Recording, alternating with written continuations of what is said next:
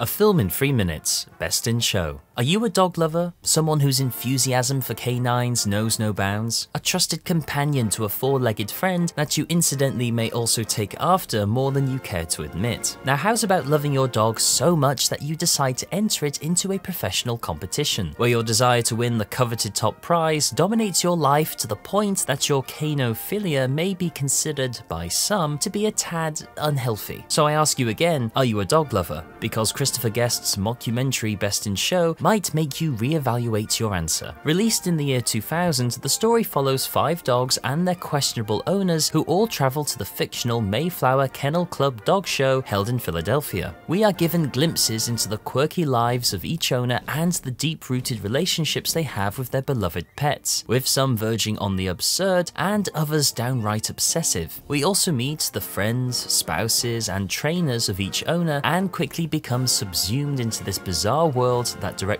Guest and actor-writer Eugene Levy have created. Guest himself plays a down-to-earth fishing store owner, Harlan Pepper, who enters his bloodhound into the competition, while Levy plays Jerry Fleck, the proud owner of a Norwich Terrier who also happens to suffer from a birth defect that has given him 2 left feet. As per Guest's previous comedies, the vast majority of scenes involving the actors were improvised, with no detailed planning going into the many interactions each of the characters have with one another. The mockumentary style enables the camera to capture many intimate and often hilarious moments during the travels of the 5 contestants. From Jerry discovering that his wife Cookie, played by Catherine O'Hara, has slept with hundreds of men across the entire eastern seaboard, to gay couples Scott and Stefan arguing about how many kimonos they need to pack for a 48-hour trip. These funny snapshots relentlessly build on top of one another as the big day approaches, and provide even more side-splitting insights, such as when neurotic couple Meg and Hamilton Swan lose their Weimaraner's favourite toy. The world of the dog show comes alive thanks to the backstage access the camera crew is given, showing us an incredibly realistic depiction of the level of preparation the dogs and their owners have to go through for such an event. Adding to the comedy are the performances of the show's official commentators, played magnificently by Jim Piddock and the late Fred Willard, with Willard's totally clueless commentary providing some of the film's best lines. Guest would continue directing improvised comedies featuring much of the same cast, with 2003's A Mighty Wind arguably being his best work, but the charm of Best in Show resides first and foremost with the relationship its furry, voiceless stars have with their eccentric owners. And regardless of your personal affinity or lack thereof for dogs, you'll be hard-pressed not to laugh at the many gags, one-liners, and physical slapstick that over 20 years since release still hits their mark perfectly, making this comedy one mean pedigree.